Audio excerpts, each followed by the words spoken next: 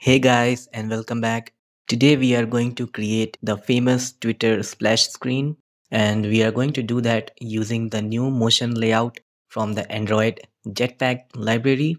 And if you don't know what Twitter splash screen was, I'll just play it for you. Talking about this motion layout, it is a subclass of Android constraint layout, which allows you to animate just about any view or layout in the app very easily. And getting off topic, if you like the UI of the app that I'm running, let me know in the comment section and I will make a video to create the UI of this app. Anyways, now let's get back to the splash screen. So I will just create a new project and you can give it any name with empty activity. Alright.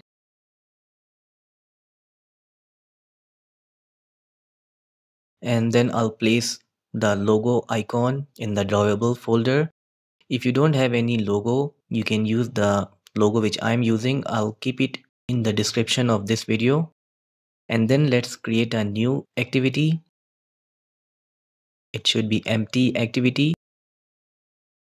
And let's give it name splash screen activity.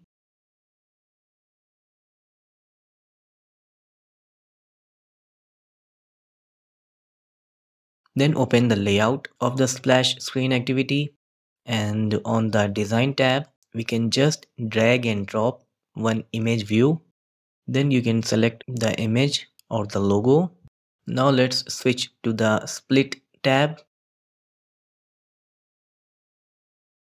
and center align this logo in this activity. So I'll just get rid of these two statements or properties, and then I will define four properties. First is constraint end to end of parent, then constraint bottom to bottom of parent, then constraint top to top of parent, and then finally constraint start to start of parent. This will center align the image view in the activity. And let's make the height to wrap content and define a specific width, let's say 200 dp.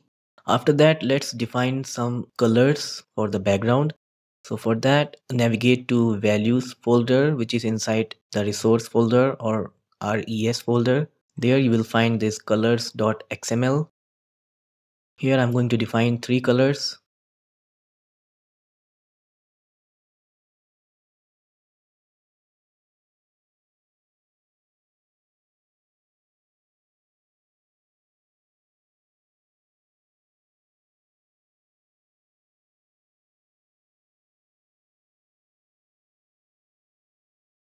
Alright, then moving back to the layout of splash screen.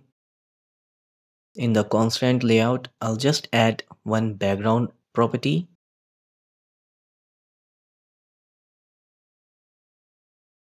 And then the color which we have just defined. Alright, so now that we have defined the basic, let's switch to the design tab. And then under this component tree, right click on constraint layout. And then now we need to add the motion. And you can observe that our parent layout has been changed to motion layout, and the design view has also changed a little bit. And there's one more XML file that has been generated with the name activity splash screen motion scene. We will get to that XML file later. Now, in order to observe the original animation, we have to keep three things in mind. In the beginning, the logo is scaled down for 1 or 2 seconds. Then the scaled down logo stays as it is for around half to 1 second.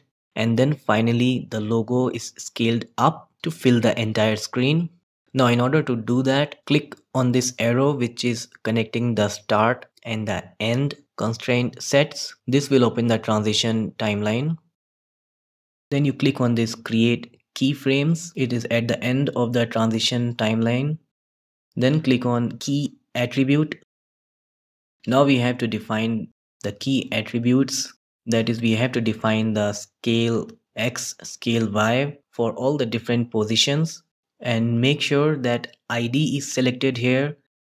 And under ID, we have image view. Then the first position will be 0, and the attribute will be scale X. Then you click on add. Now we have to do the same for the scale Y. So we'll just select scale Y here and add. In the same way, we have to define key attributes for different positions. So we will just do that here. And then after that, we will define the scale X and scale Y values for all the positions. So let's again define key attribute. And here the position is 20.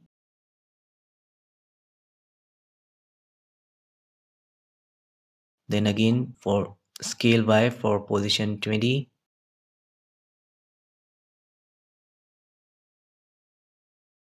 Then we will define scale X and scale Y for position 40.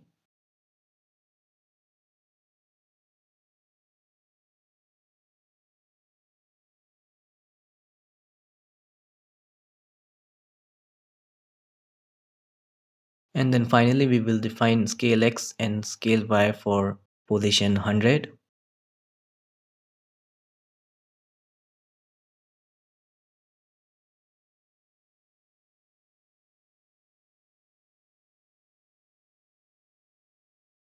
Now that we have defined the key attributes for scale X and Y for different positions, now we can change the scale X and scale Y values for these different positions.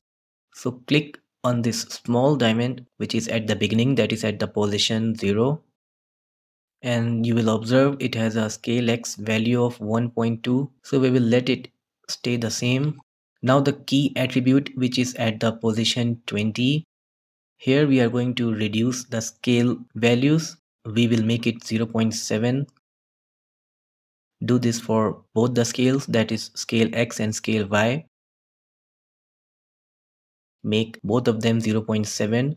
So this will in effect scale down the size of the logo. Then click on the diamond which is at the position 40 or the frame position at 40. Here we will keep the scale X to 1.2 and same goes for scale Y. Then finally at the frame position 100, we will make the scale X and scale Y 50. And while selecting the diamond, make sure you click on the diamond, otherwise it will not be selected. And if it is not selected, you cannot change the values in the key attribute. So that will scale up the size of the logo to fit the entire screen.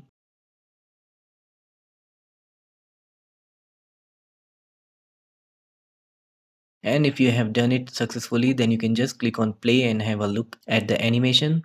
Now there are two ways to run this animation when the app begins. That is, the animation will start when we click or swipe.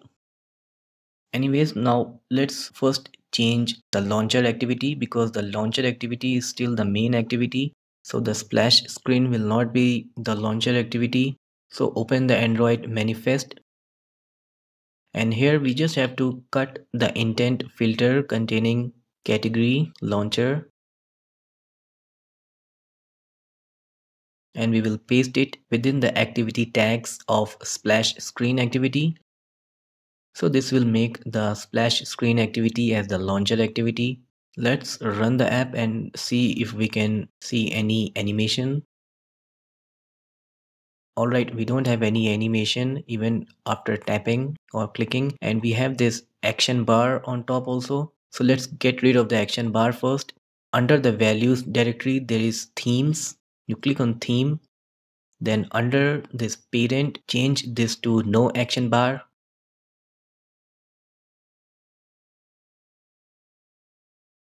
And let's have one click handler in the splash screen layout.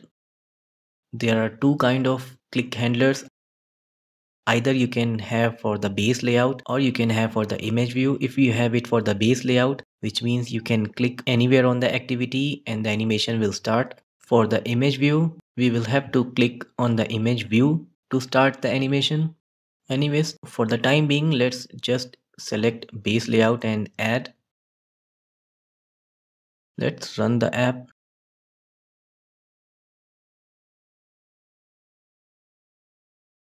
And you can observe the animation is starting only when we click. And now let's remove the click handler and instead let's have this animation started as soon as the app is launched or the splash screen activity is loaded. So for that, navigate to this XML folder. This is the new XML folder that was created when we converted the constraint layout into motion layout. And under this directory, we have this activity splash screen scene. Open this up. Now scrolling down, we have this on click.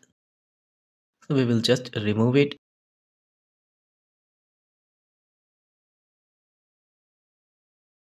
And then under this transition tag, if you want, you can increase or decrease the duration.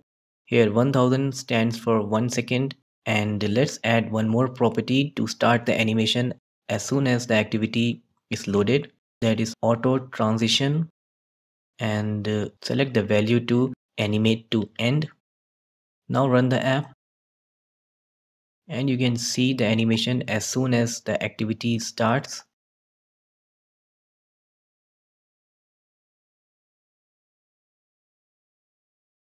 Let's increase the duration to 2 seconds. Anyways, now we want to open the main activity after 2 seconds of the splash screen activity. So let's get into the splash screen activity.java and we will start by defining one splash screen display length variable. This will be a final variable and it will contain the duration of splash screen. Here I am declaring 2000, so that means splash screen activity will be on the screen for 2 seconds. Then getting inside the onCreate method, we will define a new handler.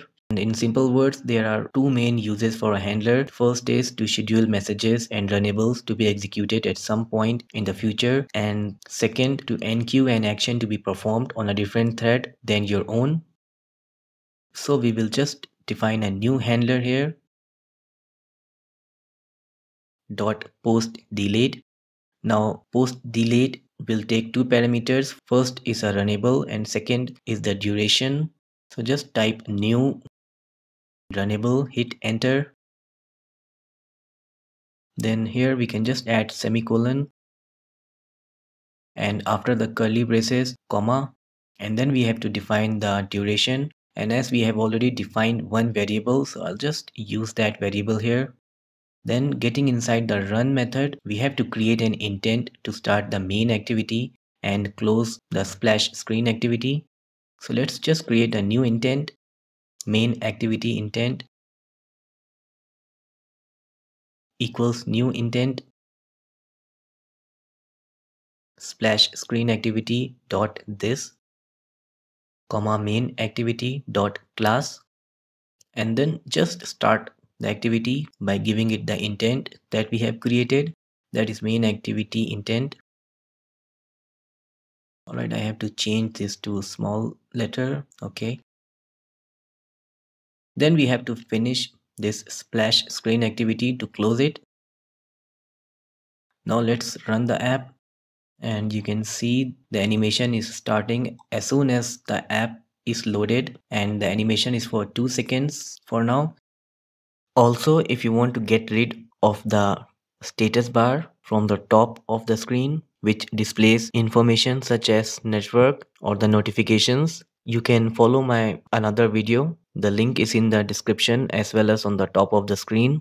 In that video, I have shown how we can have different themes in one app, like we can have one common theme for the entire app and then another theme for some particular activities. So you can follow that video to get rid of this status bar or the action bar from the top of the screen so that the splash screen is in the full screen of the window. Let's just reduce the time in the handler. Let's make it 1.5 seconds and run the app. Alright. And if you want to try it with different logo, you can do that, or you can also try it with the Twitter logo. Anyways, we are done for this video. Hope you liked the video. Thanks for watching.